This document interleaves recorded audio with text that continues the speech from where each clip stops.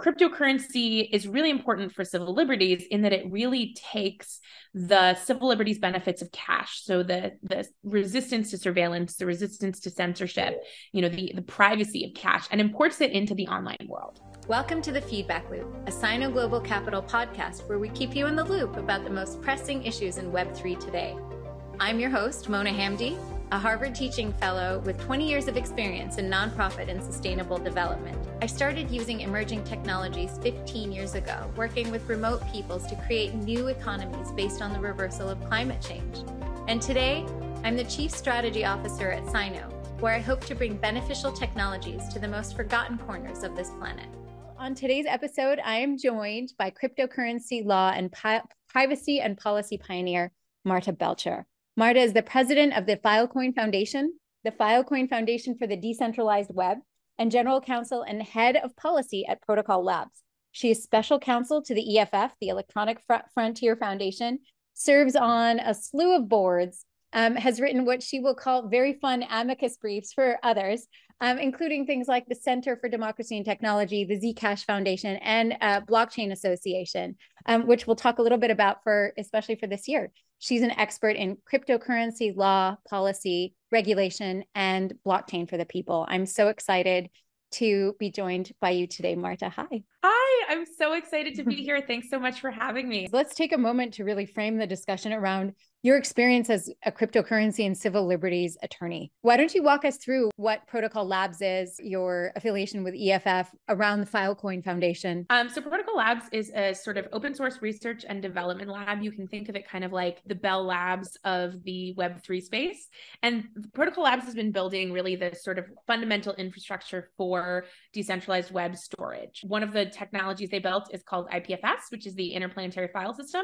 And another is called Filecoin, which is a decentralized storage network. Really so delighted to get to work with Protocol Labs since before Filecoin's launch, as the, leading up the legal and policy teams. I also serve as the president of the Filecoin Foundation, which is the governance body for the Filecoin network. So since this is an open source technology, it's really serving as the governance body and also an organization that's really working to build the community, build the ecosystem surrounding Filecoin, and also build the decentralized web space. It's really interesting, your work on decentralized web there, Marta. You had a lot to say about Senator Warren's bill. So I'm wondering, as we look, we have a little bit of space and a little bit of distance now between that bill and where we find ourselves. As I hear our calls for decentralization, and I see us moving maybe in a way that's a little bit less decentralized than that, where are we really? Where's the nexus between decentralization and the surveillance state that you are so vigilant about? So, I think one of the things that's really interesting is that we're at this moment that's kind of an inflection point, because I think for decades, we've sort of just taken it as a given that financial transactions are surveilled. And for some reason, when it comes to financial transactions, we seem to have no problem with the idea that these transactions are actually turned over to the government by default without a warrant en masse, and what is really fundamentally a mass surveillance program. Even though the Fourth Amendment is very clear that when the government wants to seek information from citizens, it's supposed to have a warrant to do that, right? There shouldn't be this warrantless mass surveillance. Along comes cryptocurrency in the last few years. And cryptocurrency is really important for civil liberties in that it really takes the civil liberties benefits of cash. So the resistance to surveillance, the resistance to censorship, the privacy of cash, and imports it into the online world. Now what we're seeing in the past years and months is that lawmakers around the world, including in the United States, are increasingly taking the mass surveillance of the financial system that previously existed, and they are extending it to cryptocurrency. That is very much at odds with the ethos of cryptocurrency. The whole point of cryptocurrency, it created by cypherpunks in order to protect from surveillance. And so it's this really interesting moment where we in the crypto space have an opportunity to really push back against the extension of that surveillance into cryptocurrency. But we also have an opportunity to push back against the underlying surveillance in the financial system as a whole, right? So really interesting inflection point. And we're seeing increasingly this past year, a lot of these types of very broad surveillance regimes being applied to cryptocurrency. So two examples that are important. One is what happened with Tornado Cash, and the other is Senator Warren's bill. But these, I think, were examples where you can really see how this conflict between the fundamentally open ethos of the crypto space and the surveillance of traditional finance really comes to the fore. I'm probably one of those people, you know, in your sort of cypherpunk privacy, anonymity, the pseudonymity, human factor authentication kind of zealots, where the digital right to not exist is of supreme primacy for me in terms of where we find ourselves with our digitally extended Bill of Rights, as it were. Are you still as optimistic about where we're going to take this legislation, looking at how we are actually treating the Tornado Cash example? No, I'm very pessimistic, actually. I'm actually quite pessimistic. Well, look, so same. Yeah. Because look, yes, feel the space, because same.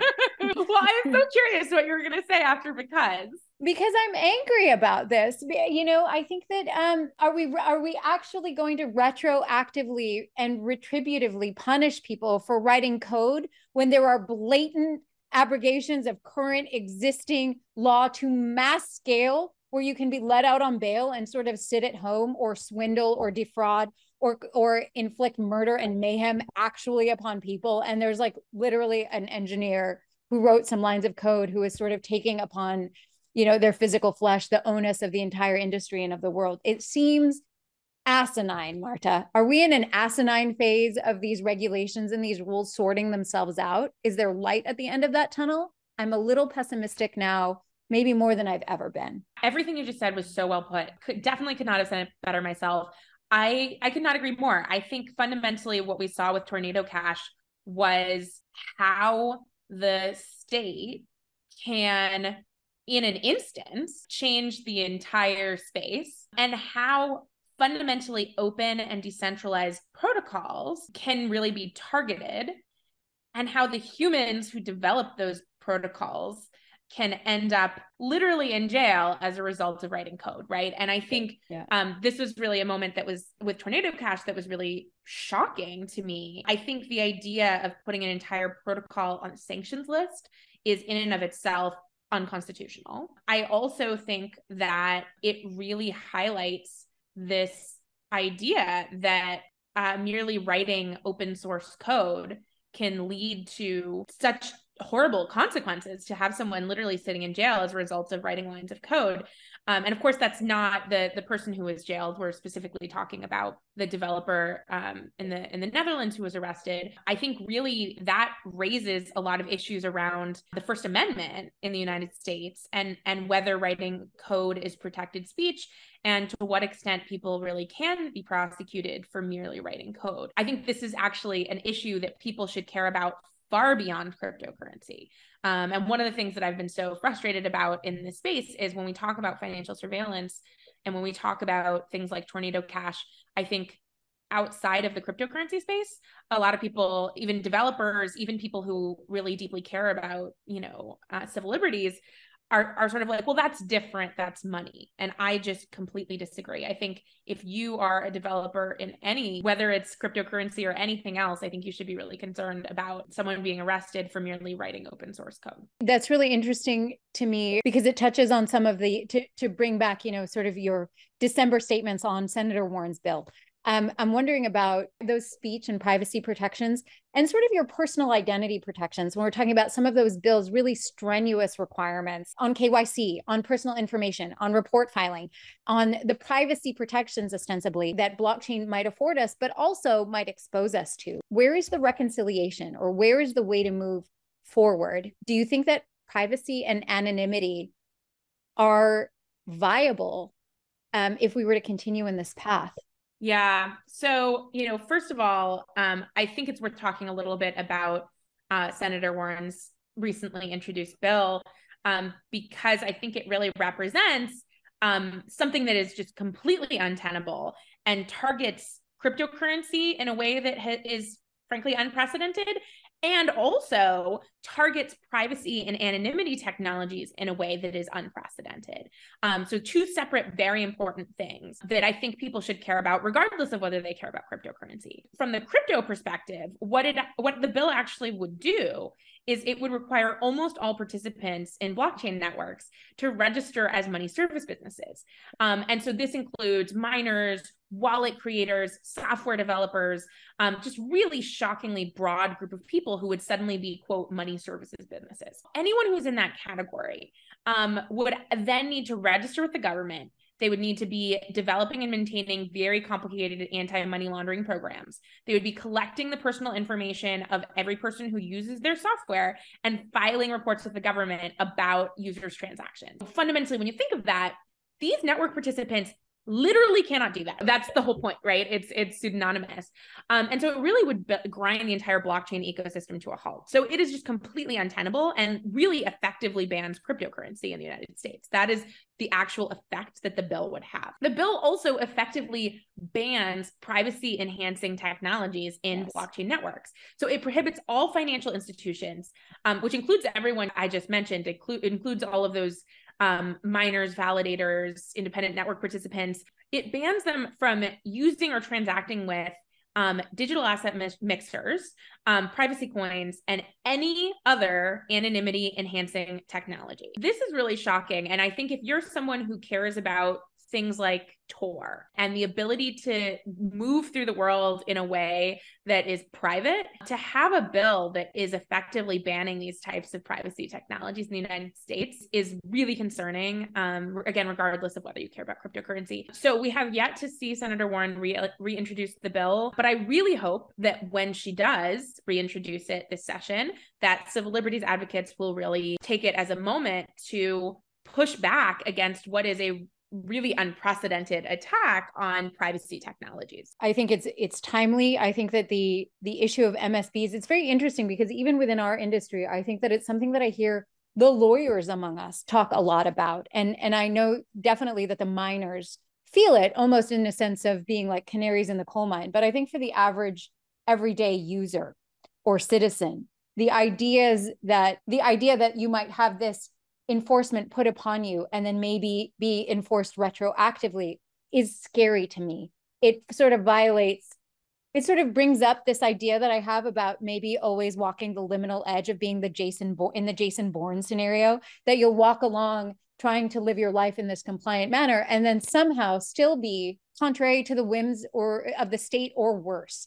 And I'm wondering that bill or any sort of reintroduction of that bill comes when we have a Biden infrastructure bill and when we have a new subcommittee on digital assets. What is this bill going to land in and what's our way forward? I mean, I think you can't really talk about the political climate of crypto right now in America without talking about FTX, unfortunately, because fundamentally, this bill, Senator Warren's bill, was actually introduced during the Senate hearing about FTX, right in the wake of what happened. And I think, unfortunately, what has happened with FTX has really cast a pall over the rest of the industry. I think completely unfairly, because my view is, first of all, this was just run-of-the-mill fraud. And I think it doesn't matter what technology you use to commit fraud. It doesn't matter if you use cryptocurrency or email or pen and paper. The technology is irrelevant. You committed fraud. And this exact fraud could have been committed using literally any technology. It just happens to have been cryptocurrency. But this also could have happened with fiat. And then I think, second of all, when you really think about what's going on with FTX is a central intermediary. This is exactly the thing that the crypto space and the cryptocurrency technology is intended to avoid, which is having to trust massive amounts of your money or any of your money with a third party, which is exactly what FTX was. So if anything, it actually shows the importance of decentralized technologies, not the opposite, right? And so I really do think it's unfair that everything that is happening right now in the political climate in the US with regards to cryptocurrencies is sort of against the backdrop of FTX. I do think it's really unfair for the cryptocurrency space. And I also think, unfortunately, that's kind of what we're walking into this congressional session. It's going to be a really impactful year. And I think we're going to be playing a lot of defense. Because the counter argument is that some of these very stringent policies, and again, coming back to the idea of MSBs and stringent KYC, really keeping that domiciled in the US, is in fact in response to, and these bills are being presented in light of the FTX situation, with the idea that overwhelming rhetoric here in Washington, D.C. is, well, if we kept it here, if we kept it in-house, it wouldn't have happened. Is there an actual viable way forward with some of these bills and some of these policies that are being introduced now in 2023, or do we need to completely overhaul and rethink this? This is sort of an age-old question, right? Is how do you balance the civil liberties of citizens and the needs of law enforcement? This is like not a new question. Lucky for us, the Fourth Amendment actually has a really clear answer to that. So the way that you balance the needs of law enforcement with the rights of citizens is that when there is probable cause, law enforcement can go to a judge and get a warrant and then can engage in collecting information in searches and seizures. And so under the Fourth Amendment, information about people's private lives is not supposed to be turned over to the government by default. What is supposed to happen is the government and law enforcement officials are supposed to go get a warrant in order to have these personal details about someone's life. This is very clear in the Fourth Amendment, right? This is actually a pretty easy answer in terms of how should we be balancing these two things. Unfortunately, we have strayed pretty far from that. And the reason that we have strayed pretty far from that is this thing called the third party doctrine. Yes. So the idea behind the third party doctrine is that once you have given your information to a third party, you've lost your reasonable expectation of privacy in that information. So for example, in the context of financial transactions, there was a case in the 1970s called US v. Miller, where that was basically about what was then the sort of early version of the Bank Secrecy Act, whether that was unconstitutional. And the idea was, well, since what the Supreme Court held at the time in the 1970s was, well, since you gave your information to a bank, that bank can go ahead and turn that over to the government without a warrant. And the government can ask the bank to turn that information over to them without a warrant because you've lost your reasonable expectation of privacy by giving it to that third party. But what has happened is, as we've entered this digital world, so much of our daily lives, in fact, almost all of our daily lives is actually lived through third parties, right? When you're on Zoom, that's a third party. When you're using Gmail, that's a third party. When you're using your cell phone, that's a third party.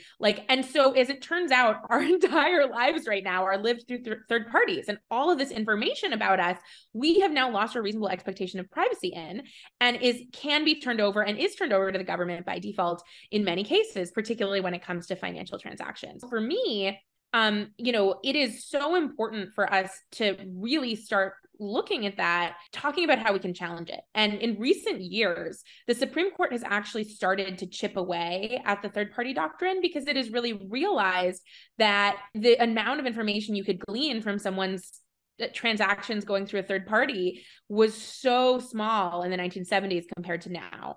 And so we've had a string of cases that are really chipping away at the third party doctrine, but not yet in the context of something like the Bank Secrecy Act, which is the act under which a lot of this financial information is turned over. I believe that the surveillance that happens right now is unconstitutional. And I think there's a pretty good chance that the Supreme Court might agree. I do have a little bit of optimism that maybe there will be some way that maybe even in the cryptocurrency context, there will be a way to challenge the mass surveillance that we're seeing today. That brings an interesting point. And I'm wondering how sort of tax code or some of that enforcement maybe plays into that. I know that there's certain changes to like section 6050I of the tax code that probably has some weight on this. How do these changes affect some of those cryptocurrency transactions or affect some of our failure to comply? Like, what are the punitive measures that maybe are not being addressed by law, but maybe that we're looking at with code? So look, under the tax code, as part of the infrastructure bill that got pushed through as sort of a must-pass bill, there were several provisions that related to cryptocurrency that got pushed through with no amendments. That's its own omnibus bills are their own. I was just going to say the fact that it's section 6050I. So what 6050I does is it requires that businesses that receive $10,000 in cash to collect the identity details of people who are paying in cash and then report that transaction to the government by default. Importantly, failure to comply is actually a felony, which is punishable by up to 5 years in prison. And so what the infrastructure bill did is it extended 6050I to include anyone who in the course of doing business receives over $10,000 in digital assets, right? So that is huge. The idea that anytime that over 10,000 digital assets is exchanged, that there has to be a report with the government is, to me, just extremely concerning. There are challenges to this on constitutional grounds. Mm-hmm. And I really do believe that this kind of thing is unconstitutional. Crossing my fingers on those challenges, though, these types of things take a really long time and, may or may not go the distance. But meanwhile, here we are with 6050I enacted as law. Can you tell me a little bit more about this? There are a ton of different ways in which financial surveillance happens today, not in the non-cryptocurrency context, which includes things like the Bank Secrecy Act, where massive amounts of information get turned over from financial institutions to the government about our day-to-day financial transactions, which I see as warrantless mass surveillance in the financial context.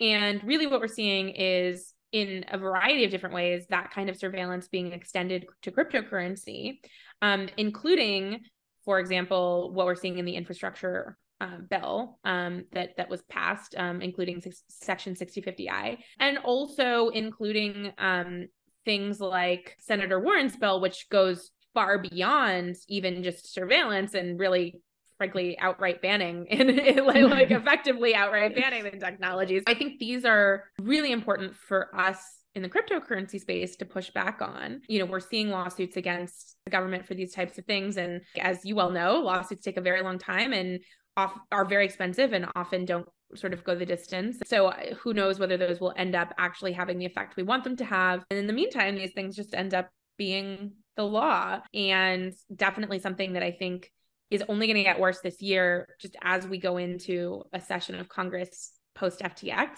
and really deal with all the fallout from that. So Marta, at Davos, I caught your panel where you were, sitting with an American lawmaker and a Ukrainian government official. And I'm so mindful these days of, we are now in the wake of the 7.8 in magnitude earthquake that just has devastated Turkey and Syria.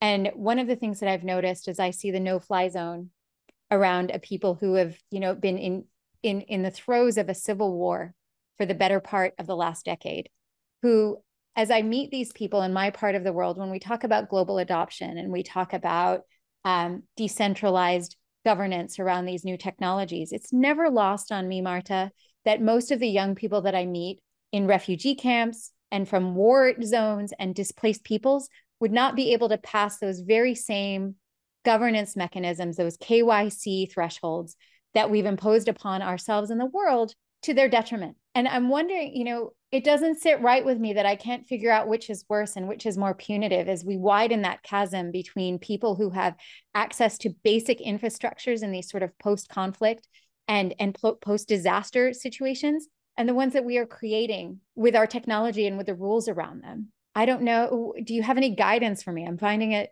I don't know what to say about that other than, how do we close this gap between the haves and the have-nots in terms of who gets KYC is a very delicate political and now very fraught issue. It is such a tough issue because when you talk about sanctions, as you said, I think the intention of the government is to really target bad actors, to target the authorities in these sort of parts of the world. And the people who actually get cut off from the rest of the world as a result are, in large part, completely innocent people who are frankly the victims of the atrocities of the people who are being sanctioned, right? And so I don't think that the government intended or intends, I don't think if you talk to someone at OFAC that they're trying to cut off the victims of these atrocities from from financial institutions, from technologies, right? I mean, you're talking about a lot of technologies are geofenced, around, right? Like you literally can't use a lot of these technologies in certain parts of the world, but that's the effect. And I think it's something that's really worth reflecting on. I think this is another example of where crypto really gives us this moment to, as we see these onerous laws and regulations being extended to cryptocurrency, it gives us a moment to reflect and say, do these laws and regulations make sense in the first place? And what are the effects of these laws and regulations? And so I think it is a moment for us to reflect on that. I think it's also a really good moment for us to think about the ways in which decentralized technologies can really enable access to knowledge and technology for people who otherwise wouldn't have it. Just to give you one example, in Turkey, Wikipedia was blocked, and there were people who used IPFS to actually be able to access Wikipedia in Turkey during that time. So just one example of how these types of technologies can really enable the type of censorship resistance that really puts power and information back into the hands of the people who have been so affected by these types of atrocities and these types of regimes. Maybe in a way, maybe when I look at the bills that we're proposing and we sort of put these onerous encumbrances upon people, I'm wondering how exactly our reporting mechanisms or that sort of procedural stuff might be creating these subsets of people who are digitally distanced from one another just because they wouldn't be able to meet those basic thresholds of reporting or accountability. And at what point those things, instead of becoming shields, become swords. You're completely right. And I think that, you know, like many laws, it's like the intention may have been one thing, but right. The implementation is a completely other thing. And the effective sanctions law, even if the government didn't intend for sanctions right. laws, and look, reasonable minds can differ on whether they intended it, but even if they only intend it to really be going after bad actors, the effect is that that entire populations, including the victims of atrocities, are actually the ones who are affected. And that's what we're saying. We're talking about that in these populations that we're seeing post sort of conflict and post disaster. And we're talking about that in the crypto industry too, where it's like there was this one bad actor and now hundreds of thousands of us are sort of, you know, am I an MSB? Like, are you my mommy? Like, what's the future for? First of all, let's start right at the top with the Star Trek stuff. What is IPFS? Yeah, this is a thing that I am very optimistic about. So one of the things that we announced in Davos is that the Filecoin Foundation is working with Lockheed Martin to bring IPFS to space. And this is really exciting news. And the reason is, so what IPFS is, it actually stands for the Interplanetary File System. And IPFS actually, right. And the reason it's called the Interplanetary File System is because from the beginning, it was actually envisioned as a technology that could really enable networking across long distances in a way that isn't possible with today's centralized internet model. The reason for that is that today's centralized internet model really relies on looking for information at a particular server in a particular location. So when you're looking for a piece of information using today's centralized internet, you are literally looking for it on a particular server in a particular place, and you're sort of hoping it's still there. And what happens is if you're in space, there's a really long delay if you have to go back and forth from a server on Earth every single time you're trying to request information. If you're on the moon, there's a multi-second delay from Earth. And if you're on Mars, there's a multi-minute delay on Earth. So every time you need to retrieve information, you're going to have to go wait a really long time. And what IPFS does is instead of retrieving content by where it is, so instead of retrieving it from a particular server in a particular place, IPFS lets you, it sort of enables you to get content based on what it is. So each piece of content has a unique content ID, and you actually look for that particular content ID, and it will actually pull that content from wherever's closest. So if you already downloaded it once, it's going to be on your hardware. If there's a lunar station nearby that has it, it's going to pull it from there. If there's a passing satellite that has it, it's going to pull it from there. So it actually eliminates a lot of the delay because it enables you to pull information from wherever's closest instead of having to pull it back and forth from Earth every single time. So this is why the technology was actually developed in the first place in many ways. It was sort of envisioned as a technology that could enable networking in space. The demonstration mission is going to be likely in the second half of this year. We're going to be using during Davos, we announced the sort of specific details of what we're doing. We're going to be using the LM-400 spacecraft. IPFS content is going to be pulled from sensors on that spacecraft, and then it's going to be transmitted down to Earth using the IPFS protocol and using content IDs.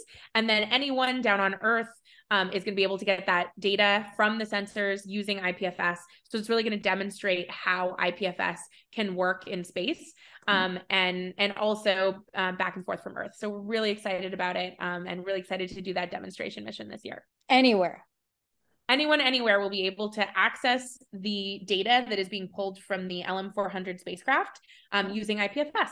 And not only that, not only will they be able to access it, but importantly, they're going to be able to actually cryptographically verify that that data hasn't been tampered with. You know, when you think about all the different types of data you might get from space, whether that's communications, whether that's files, whether that's temperature data, whether that's climate data, or whether that's photographs, right? All of these different things, to be able to cryptographically verify that they have not been tampered with is really something, in addition to the other benefits that we've talked about of IPFS. So definitely really excited about that demonstration mission this year. What else are you excited about? I know I'm ending our time here with you, Marta, and I just wanted to, you know, I'm glad that we end on an up note. And that there's something that's really keeping you excited. When Marta's happy, everybody's happy, as it were.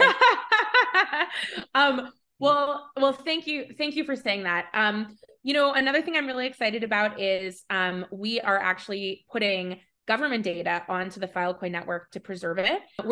There's all sorts of really cool data that is already on the Filecoin network, which includes evidence of war crimes in Ukraine, again, cryptographically verified. It includes things like human rights data. But one thing I'm personally very excited about as someone who really cares about policy, in addition to decentralized technologies, is we announced with the Internet Archive that we are working with them on actually preserving and collecting government data sets around the world in a project called Democracy's Library. So that's another recent announcement that I'm really excited about. I'm so excited that we're going to be able to preserve government data from around the world on the Filecoin network. And that's another really exciting thing we have coming up. That sounds amazing. Tell me a little bit more about that. What is the average citizen I'm from Egypt. Let's talk about somebody from Egypt or Burkina Faso. What does this mean for the most remote places and the most remote governments around the world? In fact, you don't even actually have to go far to really understand why this is important.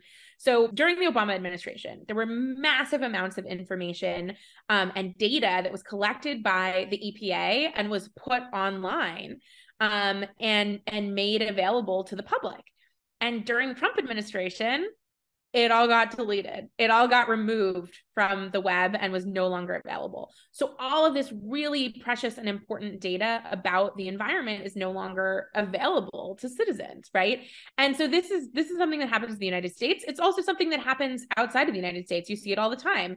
You have these important government data sets, and there are all sorts of reasons that someone would want government data sets, whether it be climate data sets or other, other reasons, all sorts of reasons that this type of important data gets removed by the next administration, just from a perspective of really preserving information for citizens, for them to be able to make informed decisions, for them to be able to continue to access data regardless of what the administration is.